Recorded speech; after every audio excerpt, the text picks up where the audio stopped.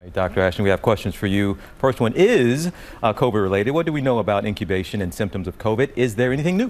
Well, we are continuing to study this, as we've talked about before, including things like the infectious dose. But as a reminder, and it really is important for people to know these facts of this virus, average incubation period after exposure, 5 days. It could be as little as 1, as long as 14.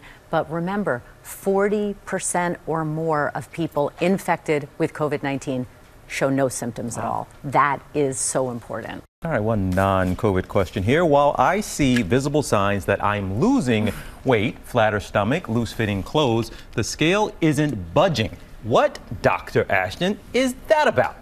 Are you asking for a friend? You all do this on purpose. Okay, here's the thing.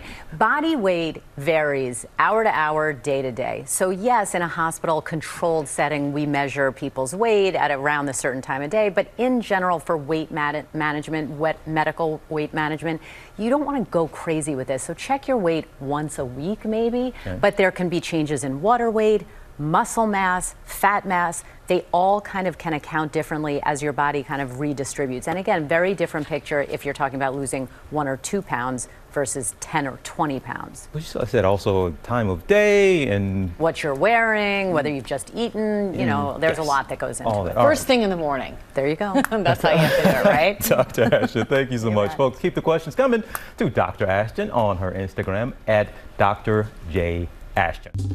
Well, hey there, GMA fans. Robin Roberts here. Thanks for checking out our YouTube channel. Lots of great stuff here. So go on, click the subscribe button right over here to get more of awesome videos and content from GMA every day, anytime. We thank you for watching, and we'll see you in the morning on GMA.